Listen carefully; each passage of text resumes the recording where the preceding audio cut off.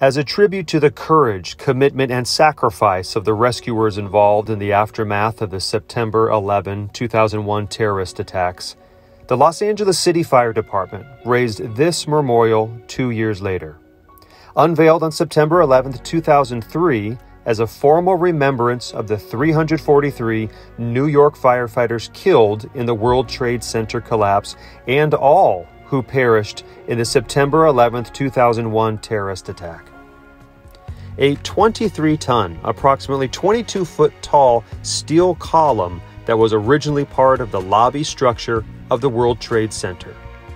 Believed to be the largest remnant of the attacks on the West Coast, it now rests safely on reinforced concrete pilings that sink nearly 30 feet below ground at the LAFD Training Center in Elysian Park.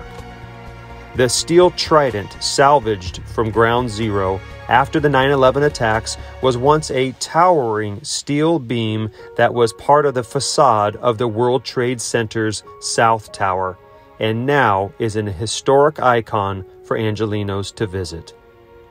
The task of unveiling and delivering and preparing and erecting this monument came at no cost to taxpayers, thanks to a donation of time, material, and professional talent by a team of public and private sector volunteers.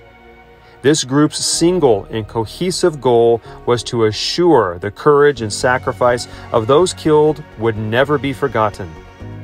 And it is a goal that they have achieved and one that the Los Angeles City Fire Department pledges to proudly maintain.